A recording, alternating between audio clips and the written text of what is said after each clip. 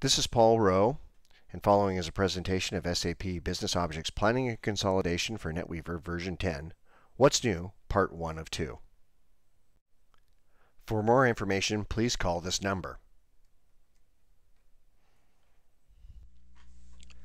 Welcome to the overview of Business Planning and Consolidation version 10 for NetWeaver, the new and latest and greatest enhancements for this version.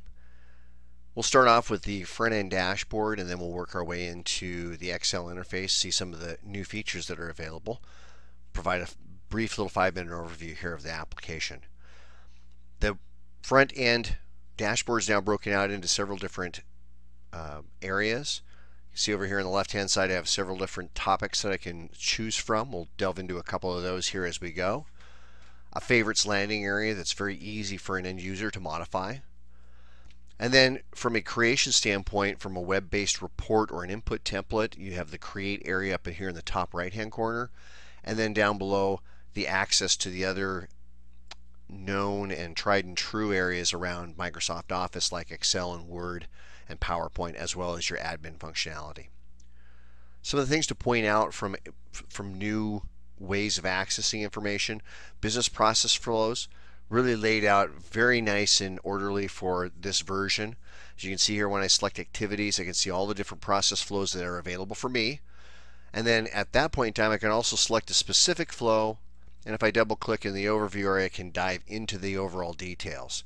Then each section or stage is available with its sub-steps underneath it, and the user can simply go through, make the selections, and then complete that when they're through. Notice that when I access that, another tab opened up. Makes it easier to navigate. You can have multiple tabs and do multiple different items simultaneously. One of the other pieces that I mentioned too about the ease of use of adding information to a start page, it's as simple as tapping into the library of documents. Those documents can be reports, input templates, Excel reports. It doesn't matter really what it is that you want.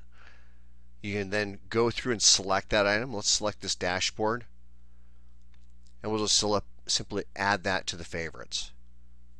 And once I go back to my dashboard, you can see that the main start page has that added to the favorites. One other item to note too is the bigger changes around the consolidation area. Several items to take note of. Consolidation monitor.